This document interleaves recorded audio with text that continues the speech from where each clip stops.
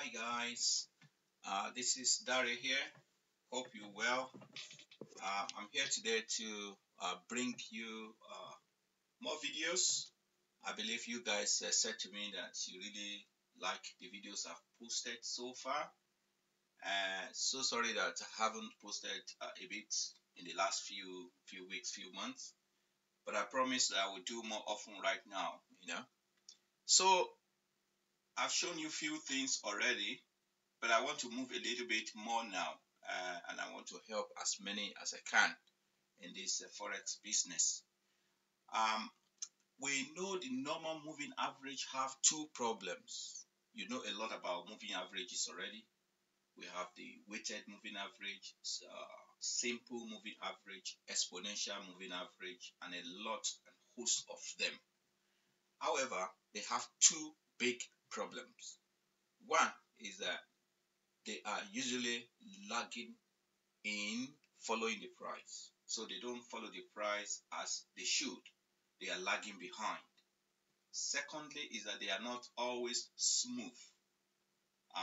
They're ragged. Some people will apply another indicator to smoothing a moving average, or people will double up two moving averages in order to smoothen it. Average of averages. Um, but there is a solution which a guy called Alan Hall developed. He developed this moving average as well. However, he attempted to solve these two problems. He attempted to solve the lagging problem, and he attempted to solve the curveness of the moving average problem. I believe he achieved both.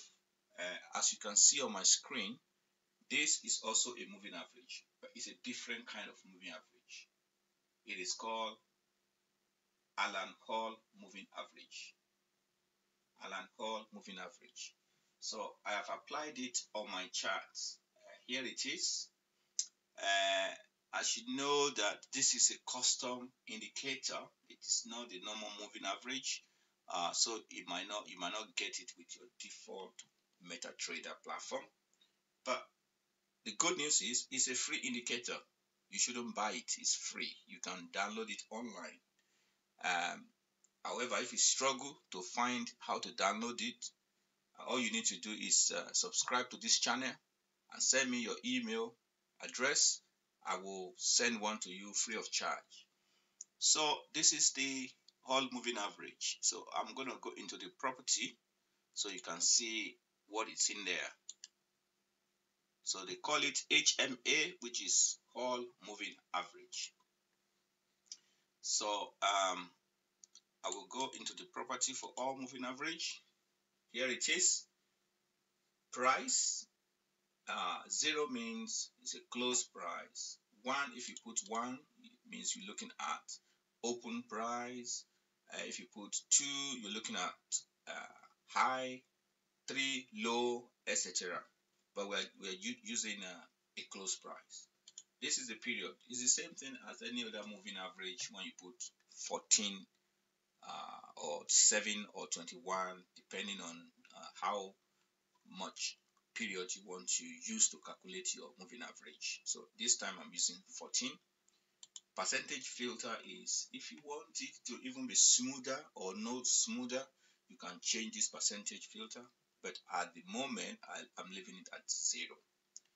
Color mode and color bar black is just how the color have been displayed on this chart. So you can play around with those two numbers. Usually it's either 1 or 0.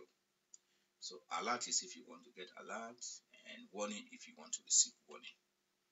Color blue will show that it is bullish, and red is bearish. So you can design yours to look exactly like this, but I found these colors easy for me to look at. Okay, now how do we play with this indicator?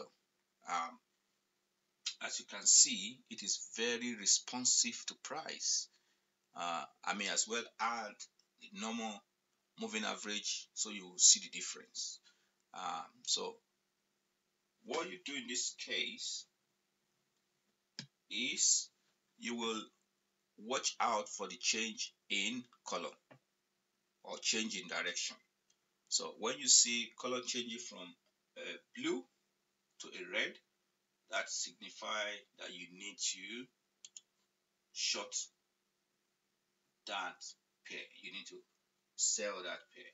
So at this point, at this level, this is where you will sell. Uh, this is the point at which it changes color, but the confirmation is on this next bar. The other good news about this indicator is that what you see is what you get. There is no repainting of this indicator. Many indicators look very good on the chart, but they are repainted. What do I mean by repainting? Repainting is when you see an indicator on a chart that looks very good, but they are using the benefit of hindsight. That means when it was really live, it is a different picture to what you are looking. So the calculations were based as if they are using historical chart, historical data, and not a live data. So this indicator does not repaint. What you see on the chart is what you get. So as I said, at this point, you will short the market here. This is just an example of how you can use this indicator, and you will cover your position at here. So here it's about 18 pips. Color changes again. From here, color changes again. You will also buy from here, and then you remember that this is where it covers. Here you will get 11 pips. Again, if you sell from here,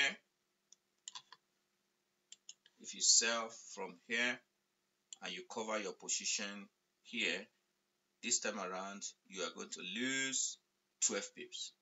So this is not a foolproof system. In my next video, I will help you to actually filter out some of bad trades using this method. But you can play around with it.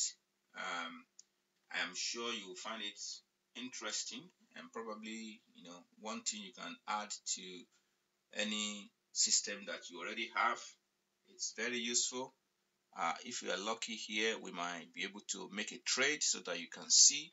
From here, we will have short the market from here, and currently we'll be looking at about 8p. Okay, here we go. So now we have blue color which is forming. Right, we have a blue color that is forming. It means we need to buy right now. So I will say buy the market here, and then we'll see what happens. So usually this indicator will keep changing, will keep going with this blue color, that is advancing in price. And when you see the color change, you exit your position. That's one method to exit. The other method is when you think you have enough pips, you have a target pips, you exit your trade, or you can actually trail your position. So it depends on what you want to do. You can see that this is still going in our favor. So you keep watching this blue color, and as soon as it goes to red, you will come out of your position. You can look at this over time, that the indicator is pretty accurate. It's pretty accurate. As I said earlier, in my next video, I will show you how to filter out some of the bad trade. For example, here, you don't want to sell here because you don't have enough rooms to make any much pips before the color changed. Remember that we are only using 1 minute. This is a 1 minute chart just for you to understand how it works. So if I go back to what we have done so far, let's see what our price is doing now. So our price is still run about where we have bought it. We purchased it, and right now we are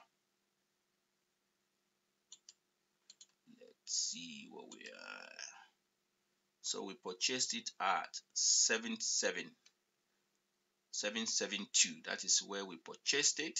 So we are 775, which is still we're in profit, but it is not that very much. So this is just to show you that this indicator is pretty accurate. It is easy to follow. There is no gimmicks. It is pretty damn easy. All you need to do is watch the color. You can actually do some more work if you are a programmer to put arrows when the color change. That will help you as well. So I will close this video by taking our profits, which is about 3 pips. We entered at 110772 and current price is 11080. Okay, I close it now so that we can see. So it's closed with a 3 pip profit, but we're still moving on. The color hasn't changed yet. So I hope you enjoyed this video.